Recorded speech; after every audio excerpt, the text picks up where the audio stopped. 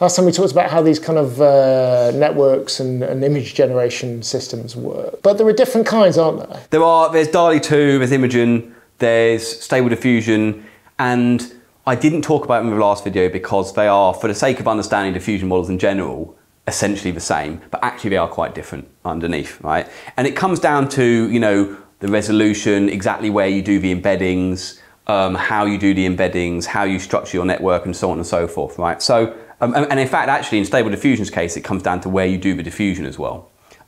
So we'll look at the Stable Diffusion code, because I've got access to that, right? And we'll go into it in quite some detail. I think it will be quite interesting. I've really enjoyed using it because first of all, it's given me a better understanding of how it works. And also you can do some pretty cool stuff by messing about down there and saying, well, what if I gave it a frog, but also a snake, right? And the answer is you get a frog snake. A freak? Yeah, No. exactly. Snake giraffe was the stuff of nightmares.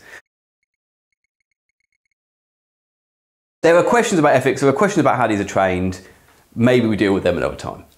Let's talk about how they work. So DALL-E 2 is perhaps at the moment the biggest one, but it's being, I think, rapidly overtaken by Stable Diffusion, primarily because Stable Diffusion is more available to people. Right? I can download the code and run it of Stable Diffusion. DALL-E you access via an API and you say, I would like an image please, and it gives you something back. If you don't have any interest in the code, then sure, just use the API. Right? But if, for example, like me, you might be interested in what are the applications for generating images in your area of research, like plants or medical imaging, maybe I want the access to the code and I can train up the network myself. Right? So DALL-E builds on a lot of stuff. It's from OpenAI. It builds on a lot of stuff that they've already done. Right? The first one is something called clip embeddings. Clip embeddings are the way of taking your text tokens and turning them into some meaningful numbers. Right? And remember, we're going through a transformer, so we're not just saying, well, look, the word the is a 5 and the word football is a 17. What we're doing is we're taking the whole sentence, we're doing a lot of cross-attention and saying, this is the overall meaning of a sentence reflected numerically. So you get some context. Yeah, that's the idea. And clip is trained with image and text pairs. So you put in an image, you put in the text that describes that image, and what you try and do is align those two embeddings so that they kind of make sense. And that way you've got a kind of semantically meaningful text embedding. So it's a bit like a supervised data set of some sort. It is, yeah. It is a supervised data set. It's trained using a contrastive loss, which is what this CL stands for.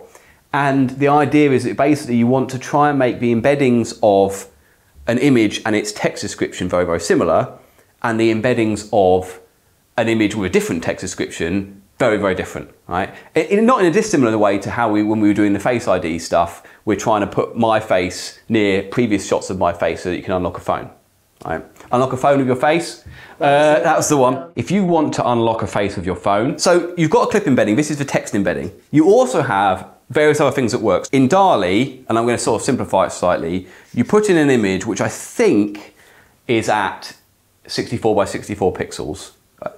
You put in a noise image at 64 by 64, right? You put in your time, you put in your clip text embeddings, and you also put them into the network like we described in the previous video. You have a giant UNet structure that produces an estimate for the noise, and you loop. Now, that produces a not bad image, but only at 64 by 64 pixels. This process of randomly producing noise, checking whether it's worked, subtracting it, producing, this takes a long time at high resolution, and the sort of network you would need would be astronomically big. So to make that easier, we only run it at 64 by 64. Now, of course, how do we then make that nice, right? Because just DALL-E 2 outputs 1K by 1K images. The answer is we have another network that does the same thing, but this time its job is to upsample. So you basically put in a noisy 64 by 64 and say, output me the 256 version, right? And so on and so forth. So you put this through, I think, 2 levels of upsampling to go from 64 to 256 to 1024. Will you pardon my dumb question? Yeah. Are we finally at the point where we can say enhance? You know what, we are, yeah. Except, and it will work exactly like it does in the TV, where it will just make up nonsense and they'll call it a win. It works pretty well. Imogen, Google's version, works in a very similar way. You have a network that's trained to denoise and generate 64 by 64 images guided by text, and then you have 2 upsampling networks that go up to 1024. Stable Diffusion does its diffusion process, sort of in this bit, in some sense. You have what we call an autoencoder, which takes some noise and turns it into a lower resolution but detailed representation. You then do the diffusion process this way, which denoises that latent space, and then you have the other side of the autoencoder which expands it back out into an image. So this is a different way of doing it, and the advantage is that this is much lower resolution than this. And they call it Stable Diffusion. There's an argument that it's slightly more stable. I don't know to what extent that's true. There are some differences in the way that these produce images, but in all other regards, basically it's the same kind of process. You're still doing guidance from text. You're still putting in T. It's just that you're now doing it in this latent space instead of in the full image space. Think of it like you put it through a zip, right? And you compress it down, and then you do all the diffusion in that space. And then at the end you expand it back out again, right? That's the idea. And actually the autoencoder is very, very good, right? You can take an image, you can compress it right down, and it'll still produce much the same image again. Let's dive into the code and have a look. Right, so I'm in Google Colab. Now, for those of you who don't know, Google Colab is a sort of Jupyter Notebook style environment that allows you to access also Google's GPUs for running, machine learning things. Now, I don't tend to use Google Colab generally because a lot of our processes last longer than you're really meant to use it for, but for this it's excellent, right?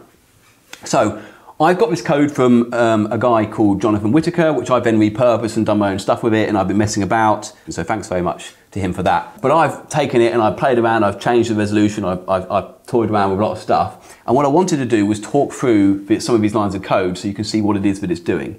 It's the same exact process that I just described, it's just a few lines of code to do it. Now obviously there's a lot of deep networks and stuff going on behind the scenes, but they end up getting abstracted away in function calls, and so it becomes fairly straightforward.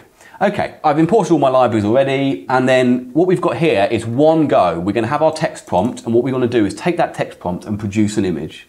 Right? So we have various things like we want it to be 512 pixels tall, 768 pixels wide. We're going to run 50 steps of inference, and then a few other things that we can talk about in a moment. Like for example, we're going to seed it with the number 4. Now why 4? Because I don't know, I picked it at random. I can seed it at 77 if you like. This allows us to run the exact same code again and produce the exact same image another time. If we just used a random seed, if you got to an image you liked, you accidentally get rid of it, you never get it back, right? So, but if you change this number, you get entirely different images because the noise that you start with is entirely different. Right, so let's put in a prompt. Right, what should we do? Frogs on stilts? I think we need to do frogs on stilts. I mean, this may not work. I don't, anything else you want to add, like in a park, or just frogs on stilts? What about on a stage? Okay, frogs on stilts on a stage at the theatre, right? Yeah. Now, the first thing we have to do is we have to embed this into some kind of usable space in which the machine learning can work. So what we do is we tokenize. This is the function that tokenizes the text input and basically turns it into a numerical code for each word. And then that goes into the text encoder, which is our clip embeddings. So that's the bit where it sort of works out the context. Yeah, that's the transformer that goes, well, okay, this one kind of goes with this word, and then this means they share weights and so on. And then you go through the transform and you end up with essentially, to us, meaningless numbers, but to this, semantic information on the meaning of the sentence, right? We also, because if you remember, we put it through the network twice, one with the text embeddings and one without, so we also have to produce a dummy text embedding with nothing in it, right? And that's what this unconditioned input is. Then we're going to text encode our unconditioned embeddings, and we get 2 text embeddings, one of which is unconditioned and one of which is conditioned, right? So this one has frogs on stilts, this one is just sort of blank. Now we need to set our scheduler. Remember, you can choose a scheduler that produces different amounts of noise at each time step, right? And which one you use will depend on, to an extent, the kind of images you want out, but also how you've trained the network. We're going to be using the standard one that came with Stable Diffusion, and I'm going to run for 50 time steps. So what this will do is distribute the amount of noise it adds from 0 to 50. Right, so when I say 50, it's going to produce a maximum amount of noise, and when I say 1, it's going to produce a tiny amount of noise. Right, that's the idea. And then we're going to actually produce our latent noise that we're going to be diffusing. So we'll create a random array of numbers, right, of the right size, and we're going to call these latents, and we're going to stick them on the graphics card. And then we're going to do some scaling to our latents as well, because the scales of some of these different parts of a network are different, so you have to move them in and out. And then we're nearly done, right? This is our loop. So how does the loop work? Well, The first thing we do is we calculate the noise to be added at this particular iteration. So we're going through all the different time steps and we're going to add a different amount of noise. We're going to add this noise to our latent space, right? So basically we're noising up the image here. Now remember, this is an embedded version of this image, but it is noised. Then we're going to predict the noise with our UNet. So that is saying, how much noise do you think was in this image such that we can get back to the original image, bearing in mind this text. And then we can do our actual classifier-free guidance, right? So what we're going to do is we're going to take our noise prediction with text and our noise prediction without text. We're going to calculate the difference and amplify it. And then we're going to work out what our official noise prediction is. And then finally, we're going to then use that noise prediction to calculate a slightly less noised version of the image, which is what this line does here. And we're going to repeat this process, right? So we repeat the process. We calculate the new noise at the next time step, we predict it, we subtract it away and add a bit more noise, and we repeat this process. And the idea is that over 50 iterations, we go from fully noise to some reasonable image. Should we see? Okay, so let's run. At this resolution, I'm pushing the amount of image size I can get in on this graphics card. So this is running on your graphics card here? No, this is running on Google's graphics card over at Google. Right, presumably somewhere in London or something. Do I owe you another £8 for this? You can give me £8. No, this is covered under the original £8 per month. But hopefully this won't take a month to record. Okay. So we're choosing 50 iterations for this, and because that's a decent amount, right? You'll notice that if you don't do enough iterations, you're trying to remove the noise too quickly, it becomes a bit unstable, doesn't produce nice results. Of course, I've not done this before, I don't know what these results will be. Will it be frogs on stilts? Will it be bits of wood next to a frog? Will it be something different because it's failed horribly? Let's see. Actually, that's not bad. You know what? I think that's pretty good. That is pretty impressive. Now, there's a weird leg coming out of this frog here, but I would say that is a comparatively successful attempt. This was produced from a noisy image, so what we can do is we can change the noise seed. So we can say, 128, and what that will do is create a completely different noise, which will probably lead to a entirely different image, right? I mean, it's still the same text prompt, so it's still guided in the same way. But this allows us to produce near infinite numbers, basically, of frogs on stilts, if that's your thing, right? It is my thing, actually. Yeah, I've got quite into producing like cityscape, futuristic cityscapes. I think that's where I spend most of my time on this. I mean, that's gone a bit wrong, but actually still not bad. It looks like a kind of stage. They're just a bit not froggy. Although, yeah, all right, okay. So anyway, we could spend, let's say, another 20-30 minutes producing frogs on stilts. But yeah, so what you could, there's loads of cool stuff you can do. Presumably you could just automate that so it just kept giving you loads of options. Yeah, and in fact I've done that, right? So for example, I created some nice pictures of dystopian abandoned futuristic cities with overgrown plants, right? And then I just put them in a for loop and just produced 200 of them so I can pick the nice ones. For example, in here, I've just got a bunch of awesome looking city vistas, overgrown with plants. They all look really, really good, right? I'm quite pleased. I mean, I've got no use for this, but it's quite fun. And the other thing is that because you can do image to image guidance, right? So what you do is you take an image that's your guide image, you nearly noise it all the way, and then you reconstruct, right? So the noise has somewhat not come from a random place. Then you can get an image that sort of bears some reflections. So you can say, well, I want a building over here and a tree over here. So I'll draw them in, and then I'll produce this, and it will have the same shapes and stuff. So you can control this process, even if you basically, like me, have absolutely zero artistic ability at all.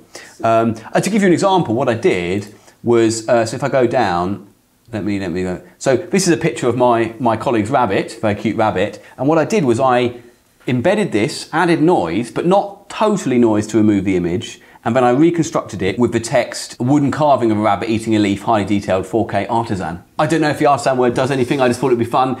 It's trending on ArtStation, I see a lot of that put on the end of things. Does that make a difference? I don't know.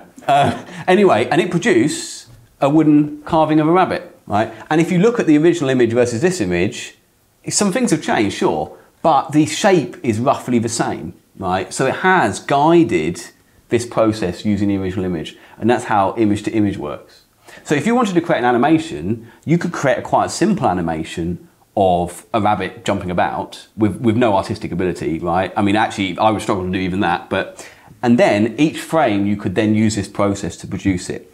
At the moment, there's no kind of temporal consistency. So you will see flickering, right? If you ever see one of these videos that someone's produced online, It'll look cool, but maybe not consistent and interesting, because each frame might subtly change things.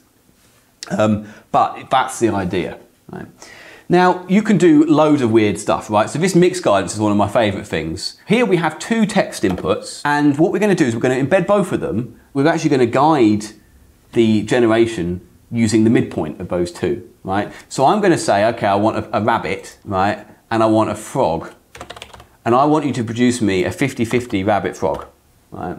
And what it will do is it will embed both of them, and it will do the exact same process. It's just that now its text prompt is halfway between these two embeddings. So you could potentially come up with a system with sliders, you know, 10% You could. frog. To what amount of frog do you want in this image, right? I mean,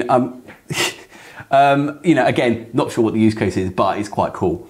Here we go. So it only takes about, I think I'm training for 50 steps again, so I'm running it for 50 steps. While this works, you can do loads of stuff. So for example, you could generate an image, and then you could take half of it and try and generate the other half to expand it outwards and slowly grow your image to make an even higher res one, right? If you're limited by the resolution. And there's going to be a lot of people playing around with a lot of different ways to use this. I've already seen the plugins for GIMP and for Photoshop and stuff. Yeah. There it is. It's a strange one. We'll put links to the code in the description. Have a go. You need to register for Hugging Face to get access to the weights originally, but then you can use something like Google Colab or your own hardware to generate pictures. And people are having a lot of fun. There are websites now where you can find cool images and the prompts that we use to generate them to give you some ideas. So there's lots of cool stuff to do. And the rabbit, it's the same shaped rabbit. There's a bit more noise, right? And then we come over here and we come over here and we end up with just noise. Looks like nonsense. And so the question it takes them the same amount of time to make one sandwich, but you've got two people doing it, so they make twice as many sandwiches each time they make a sandwich. Same with the computer. We could either make the computer processor faster, or